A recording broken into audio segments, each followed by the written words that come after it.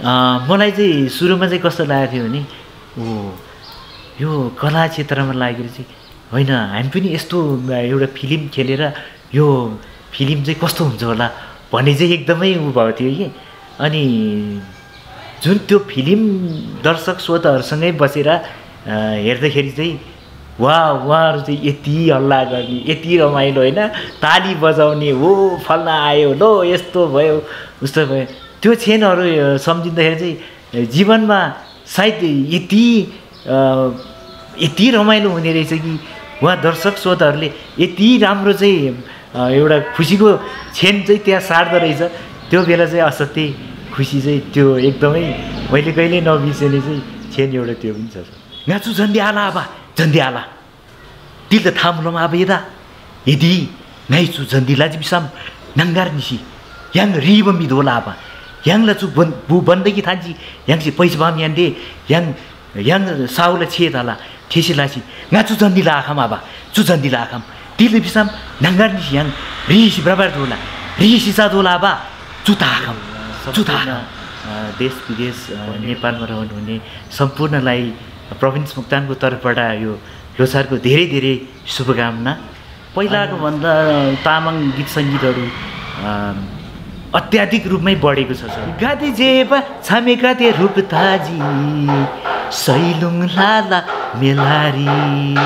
हो गादी जेब छामेका ते रूप ताजी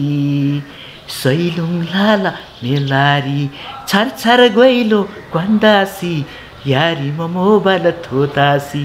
तिनील दिनरी रूप ताजी ह्याङ झलमय लाभा सेम ताजी चिसो चिसो हावा चल्यो हिमालमा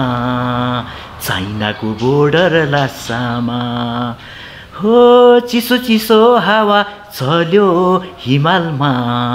चाइनाको बोर्डर लासामा तातो पानी खासाको बजारमा सेरबिनी कानाचीलाई देख्दामा मन पर्यो च्याङबाको नजरमा मन पर्यो च्याङबाको नजरमा यो गानालाई मो कलबारी साङ्गे सोम्दा ज्यालबारी हो उनमा दाङ मो कलबारी साङ्गे सोम्दा ज्यालबारी बुत्ताला दरमासै खिथाना जिम धम्बे छोरी ब्रिथाना जिम बुत्ताला दरमासै खिथाना जिम धम्बे छोरी ब्रिथाना जिम आके मेमे से तेन थाना जिम याङला प्रिवा लोछार टिम आके मेमे से तेन थाना जिम याङला प्रिवा लोछार टिम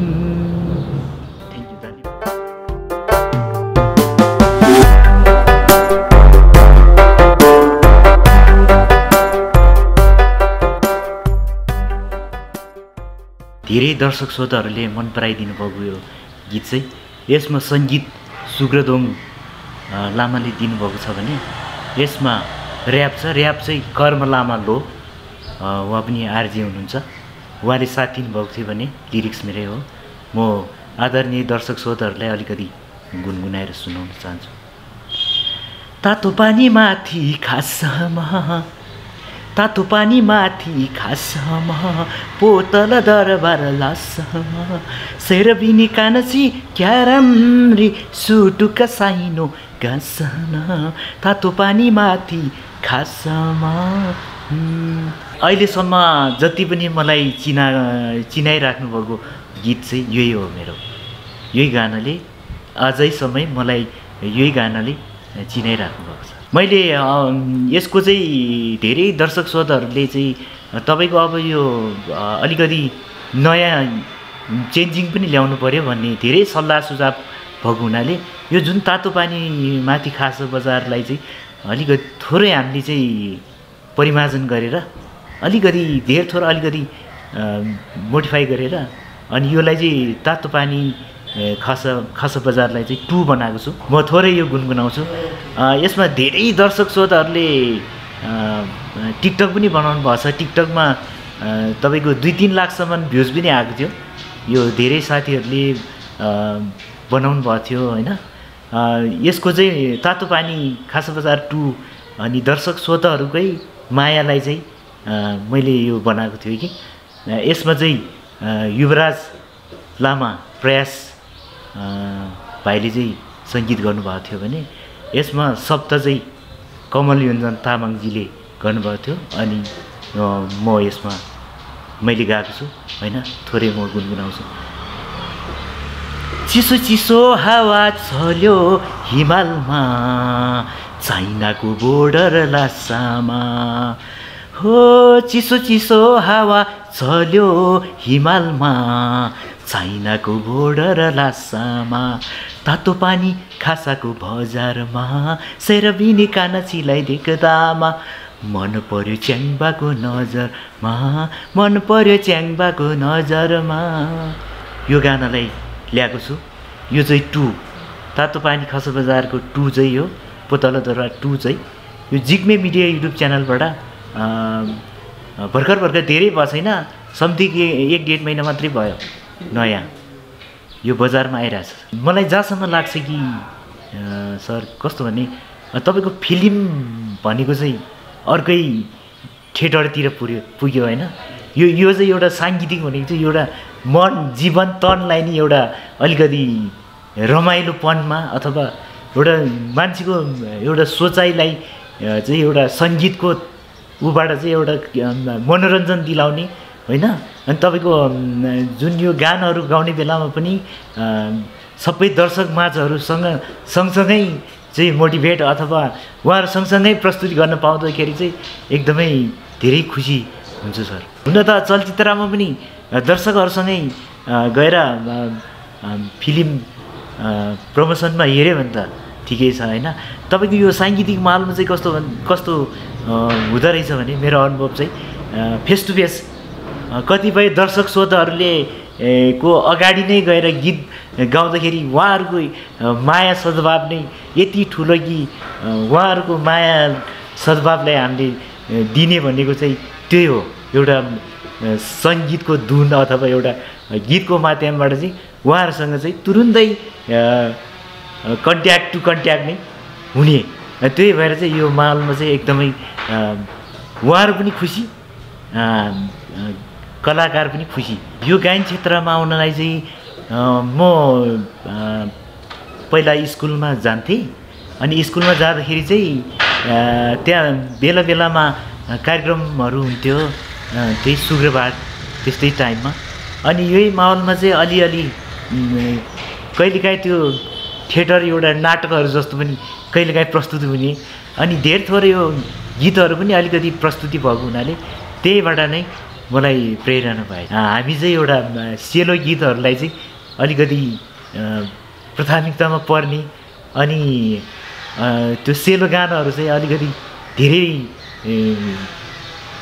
प्रोग्रामहरू पनि बज्ने भएको हुनाले चाहिँ त्यहीबाट नै यो क्षेत्रमा चाहिँ यसरी अगाडि बढेछ डम्फु र टुङ्नामा चाहिँ एकदमै आवाज मिल्छ सर किनभनेदेखि यो डम्फु टुङ्ना भनेको चाहिँ एउटा तामाङहरूको सभ्यता भनौँ होइन उहिले पुर्खादेखि बाउ बाजेले नै बजाएर आउनुभएको यो डम्फु टुङ्ना होइन यसलाई मन नपर्ने त सायद हुँदैन जब कि तपाईँको डम्फुको ताल आइसकेपछि मान्छेलाई एउटा गीत गुनाउँ जस्तो अथवा डम्फुको ताल आएपछि चाहिँ यो गीतमा हामी पनि नाचौँ जस्तो लाग्ने त्यो हुन्छ सर त्यही भएको हुनाले चाहिँ मैले अहिले चाहिँ जुन यसै बिचमा चाहिँ मैले अनि तामाङ सेलो पनि ल्याएको छु सर जुन पूर्वको सैलुङ एल्बमको चाहिँ एउटा अनि त्यो नेपाली भर्सनमा थियो त्यो गानालाई फेरि 2 बनाए सर अनि यो गाना चाहिँ कस्तो थियो भने नेपाली सङ्गमा चाहिँ पूर्वको सैलुङ त्यो लेखमा तल तल रोसी खोला भगरमा भाग्यले भेट भयो कोहीमै चेङ मन बस्यो लजालु नजरमा अनि यो गानालाई चाहिँ अनि एउटा अलिकति सेलो बिटतिर लगेर अनि मैले चाहिँ तामाङ भर्सनमा यो पनि बजारमा आइसक्यो अनि यसलाई चाहिँ मैले कसरी प्रस्तुत गरेको छ भने यसको लिरिक्स चाहिँ हाम्रो विनायक तामाङ जुले गर्नुभएको छ अनि यसमा सङ्गीत मेरै छु अनि स्वर हुनेछ। यसमा चाहिँ गाते जेबा छामे गाते रूप ताजी सैलुङ लाला मेलारी हो गाते जेबा छामे गाते रूप ताजी सैलुङ लाला मेलारी छर छर गइलो क्वान्दासी यारी म मोबाइल थोतासी तिनील दिनरी रूप ताजी ह्याङ झालमाया लाभा सेमताजी। अनि जुन यो गानालाई चाहिँ एउटा सेलो तामाङ गीतमा राखेर यो पनि बजारमा आइसकेको छ। यो प्रविन्स मोक्तान युट्युब च्यानलमै यो आदरणीय दर्शक श्रोताहरूले सुन्न सक्नुहुनेछ। अनि साथसाथै यो लोसारलाई जोडेर चाहिँ मैले एउटा हाम्रो आदरणीय आना हाम्रो जितु लोप्चान बहिनीसँग चाहिँ एउटा सहकार्यमा एउटा गीत गाएको छ हैन। यो गीत पनि पक्कै पनि तपाईँहरूले मन पराउनुहुन्छ भन्ने धेरै धेरै आशा लिएको छु। अनि यसमा रचनाकार हुनुहुन्छ हाम्रो कुमार स्याङ्बा, उहाँले चाहिँ नेपाली तामाङ धेरै गीतहरू रचना गर्नुभएको छ, धेरैजनाले गाइसक्नु भएको छ। यसको अलावा मैले पनि गाउने एउटा मौका मिलेको छ हैन। अनि पक्कै पनि आदरणीय दर्शक श्रोताहरूले मन पराइदिनु हुनेछ भन्ने आशा लिएको छु। यो गाना चाहिँ शुक्रबारको दिन ठिक 4 बजे प्रविन्स मोक्तानको युट्युब च्यानलबाट आउँदैछ। अनि यो म थोरै गुनगुनाएर राख्न चाहन्छु। उनमा दाङ मो कलबारी साङ्गे सोम्दा ज्यालबारी हो उनमा दाङ मो कलबारी साङ्गे सोम्दा ज्यालबारी बुत्ताल दरमासै खिथाना जिम धम्बे छोरी ब्रिथाना जिम बुत्ताल दरमासै खिथाना जिम धम्बे छोरी ब्रिथाना जिम आके मेमे से तेन थाना जिम याङ्ला प्रिबा लोछार टिम आके मेमे से तेन थाना जिम याङ्ला प्रिबा लोछार टिम। पहिलाको भन्दा तामाङ गीत सङ्गीतहरू अत्याधिक रूपमै बढेको छ सर। एकदमै तपाईँको नयाँ नयाँ गीतहरू चाहिँ तपाईँको रेगुलर जस्तै आइरहेको छ। यहाँ झन् एकदमै सशक्त भइरहेको छ। हामीले आफ्नो पहिचान आफ्नो डम्फु होइन त्यो चिजहरू त गाउँ गाउँबाटै सुरु त भएकै हो हुन चाहिँ। हजुरले भन्नुभयो सीमित एउटा भिडियोमा र सीमित एउटा फिल्मको प्रसङ्गमा मात्रै भनेर राख्नुभयो। जहाँसम्म मलाई लाग्छ कि विकास हुने क्रममा चाहिँ यो यता चाहिँ धेरै गीत सङ्गीतमा देखाउने भयो। तर हाम्रो गाउँ गाउँतिर चाहिँ गएर त्यति साह्रो चाहिँ त्यो चिजलाई चाहिँ ल्याएको जस्तो लागेन होइन। मलाई लाग्छ कि छन् त छ हाम्रो जुन अहिले एउटा हाम्रो के एउटा कार्यक्रमहरू भयो अथवा के बिहे वर्तमान अथवा के एउटा तामाङ कल्चरहरूको के भयो भने हाम्रो डम्फु भन्ने त्यो जुन डम्फुको गीत गाउनु पर्ने होइन त्योहरू सबै त्यहीँबाट सुरु नै हुन्छ सर।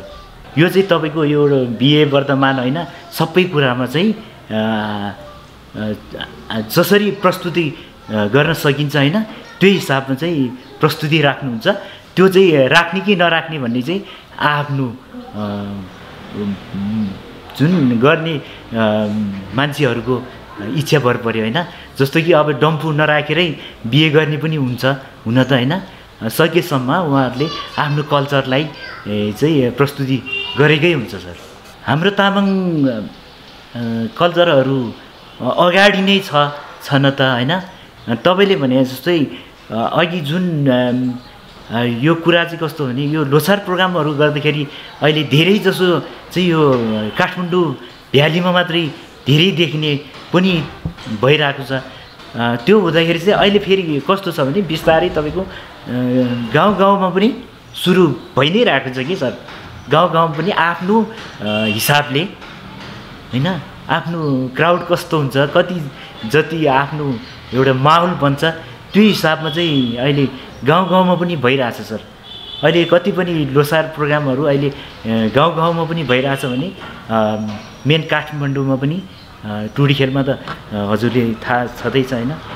यहाँ त रेगुलरै हुने हो भइरहेको छ भने अहिले गाउँ गाउँमा पनि त्यसरी नै प्रस्तुति भइरहेछ। जहाँसम्म मलाई लाग्छ कि आफ्नो भाषा कला संस्कृतिलाई सबैले माया गरेर यो चिजलाई चाहिँ माया दिएर अझै यसलाई अलिकति प्रेरणा दिएर यसलाई अलिकति राम्रै तरिकाले चाहिँ सबैले होस्टेमा आइसी गऱ्यो भने अझै सफलै धेरै अगाडि जान्छ जस्तो लाग्छ सर मलाई। यो सरकारले चाहिँ यो तामाङ गीत सङ्गीतलाई चाहिँ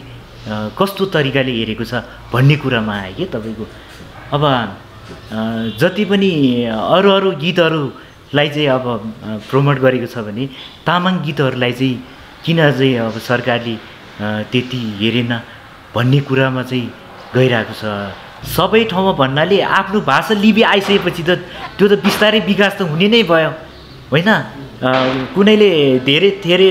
लेख्न आउँदैन होला होइन, अलिअलि आउने होला। अब जुन आफ्नो भाषा नै भइसकेपछि त होइन लेख्न नआउने भन्ने कुरा त धेरै नै छैन, किनभने हाम्रो तामाङ गीत सङ्गीतमा त्यति नै प्रस्तुति भइरहेछ। त्यो जुन शब्दहरू त लेख्ने त हामीले तामाङ शब्दमै लेखेको छ। मैले चाहिँ सुरुदेखि नै तामाङ चलचित्रहरूलाई आफ्नो भाषा कला संस्कृतिलाई चाहिँ कसरी जगेर्ना गर्ने होइन, कसरी यो हामीले बोलेको शब्दहरू चाहिँ कसरी फिल्ममा देख्ने अथवा कुनै कन्टेन्टमा होस् न, यो मैले बोलेको भाषा नै तामाङ भाषाले बोल्दाखेरि त होइन अर्कै हुन्छ नि। अनि त्यो हिसाबमा आउँदाखेरि चाहिँ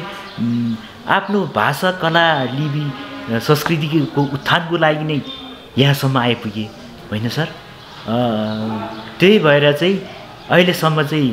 चलिरहेकै छ। आफूले मेहनत गरेर होइन, आफूले गीत सङ्गीतको क्रिएसन गरेर एउटा नयाँ चिजहरूलाई चाहिँ परिमार्जन गरेर एउटा समाजलाई पनि के शिक्षा दिने खालको अथवा समाजलाई पनि एउटा गीतै सुन्दा पनि एउटा आनन्द होइन, यो त्यसले चाहिँ एउटा राम्रो सन्देश आओस् के। त्यो गीत सङ्गीतले चाहिँ एउटा राम्रो सन्देशमूलक लिएर आयो भने चाहिँ पक्कै पनि आफूले चाहिँ एउटा स्ट्रगल गर्नुपर्छ। आफूले एउटा मेहनत गरेर आएपछि पक्कै मलाई लाग्छ कि आफूले आफ्नो खुट्टामा उभिन सक्छ भन्ने चाहिँ। सुरुमा त आफू नै स्ट्रङ हुनु पऱ्यो होइन। अब जुन चिज आफूले गरेको छ त्यो चिजलाई बुझ्न जरुरी छ होइन। पहिला त आफूले बुझ्नु पऱ्यो नि त्यो गीत सङ्गीतलाई कसरी प्रस्तुत गर्ने, अनि यो गीत सङ्गीतले यो गीत गाउँदाखेरि मैले के पाउने अथवा दर्शकले के सुन्ने अनि के स्वाद पाउने भन्ने कुरा त आफूले जानकार भएपछि पक्कै पनि त्यो चिजलाई चाहिँ आफूले मेहनत गरेर चाहिँ यो चिज चाहिँ यो हो भनेर आफूले मेहनत गरेर आएपछि मलाई लाग्छ कि दर्शक श्रोताले मन पराइदिनु हुनेछ भन्ने। मन पराएपछि आफू जसरी नै अगाडि बढ्ने कुरो त भइहाल्यो। मैले गरेको फिल्महरू चाहिँ एकदमै राम्रो, तपाईँको मयङ बुरिङ भयो, अनि सेम्ला दुङ्गाल, यो माया र सो, जुन यो चलचित्रहरूले हाम्रो 51 दिन बनाएको रेकर्ड, 51 दिन त कति मनाए कति के तपाईँको एउटा हलमा 51 दिन, त्यो त कति के त्यति धेरै चल्ने, त्यति धेरै दर्शक श्रोताहरू तपाईँको भित्र आएर त्यो बस्ने सिटको मतलब होइन, जम्मा उभिएर मात्रै हेर्नु पायो भने पुग्ने त्यतिसम्म दर्शक श्रोताहरूले माया गरिदिनु भएको थियो। मयङ बुरिङ चलचित्रमा गरेको थियो होइन। म थोरै राख्न चाहन्छु। यो चाहिँ कस्तो थियो भने यो जुन छोराको चाहिँ बिहा गर्नुपर्ने अनि लगन ठ्याक्कै आइसक्यो, अनि के गर्ने भन्दाखेरि चाहिँ अब बाउले चाहिँ अब हामीले चाहिँ अब के बन्दगी राखौँ अनि राखेर चाहिँ हामीले उ गरौँ भनेर चाहिँ त्यो हिसाबमा गएको थियो। अनि मैले चाहिँ नै बा यो चाहिँ गर्नुहुन्न, यो गर्दाखेरि चाहिँ भोलि योले चाहिँ यस्तो अप्ठ्यारो हुन्छ भन्ने सानो डाइलग थियो। गाछु झन्डी आला आबा झन्डी आला तिल त थाम्लोमा अब यदा यदि नाइचु झन्डी लाजी बिसाम नङ्गार निसी याङ रिब मिधोला आबा याङला चु बु बन्दगी थान्ची याङ चाहिँ पैसा बाम यान्दे याङ साउला छे थाला ठेसी लासी गाछु झन्डी ला आखाम आबा चु झन्डी ला आखाम 딜리 비삼 난간지 양 리시 브라바르돌라 리시사돌라바 जुताखम भनेर भनेको चाहिँ मैले अगाडि नै भने यो चाहिँ एउटा यसरी ऋण सान गरेर चाहिँ बिहा गर्दाखेरि चाहिँ भोलि हामी चाहिँ एउटा उसमा पर्छ हैन यस्तो लफडामा नपरौँ भनेर एउटा बाउसँग गरेको टक्कर मात्रै हो। कलाकार भएपछि चाहिँ जति पनि सबै भाषाको चाहिँ आफूले गर्न पाए हुन्थ्यो भन्ने त्यो चाहिँ धेरै लाग्दो रहेछ के। मलाई नेवारी साथीहरूले पनि धेरै सल्लाह गर्नुहुन्छ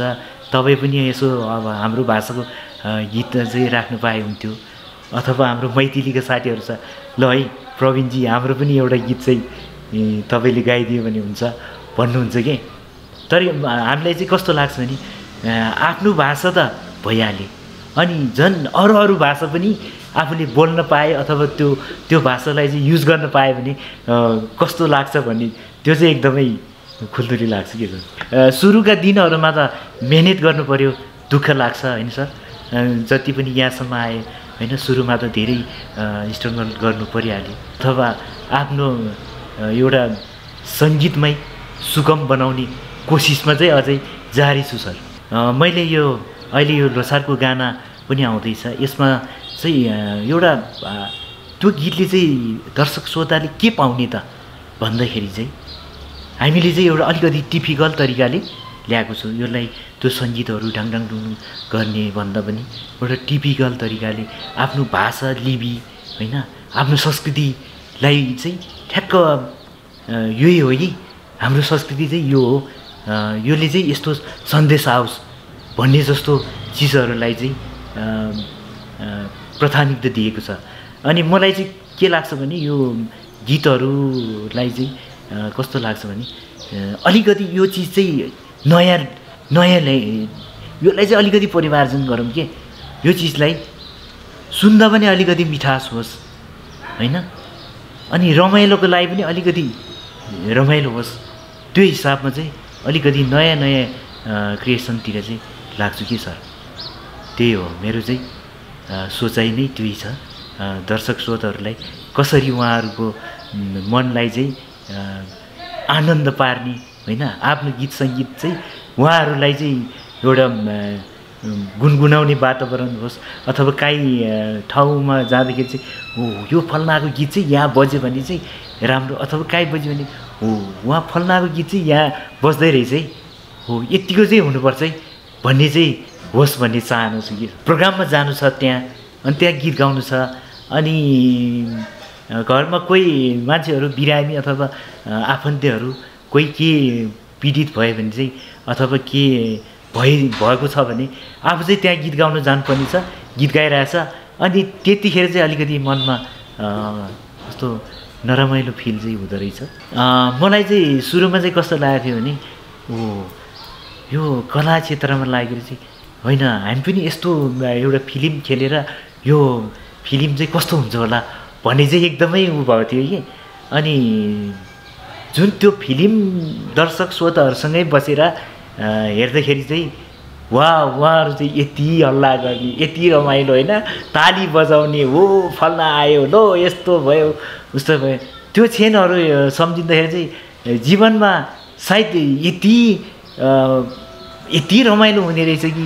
उहाँ दर्शक श्रोताहरूले यति राम्रो चाहिँ एउटा खुसीको क्षण चाहिँ त्यहाँ सार्दो रहेछ त्यो बेला चाहिँ असाध्यै खुसी चाहिँ त्यो एकदमै मैले कहिल्यै नबिर्सने चाहिँ क्षण एउटा त्यो पनि छ sir. Thank you so much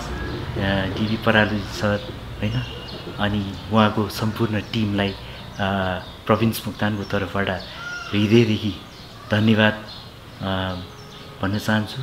र हजुरहरूको मायाले आज मलाई यहाँ स्थान दिनुभयो मेरो मनका के भावनाहरू राख्न दिनुभयो त्यसको लागि धेरै धेरै धन्यवाद छ सर।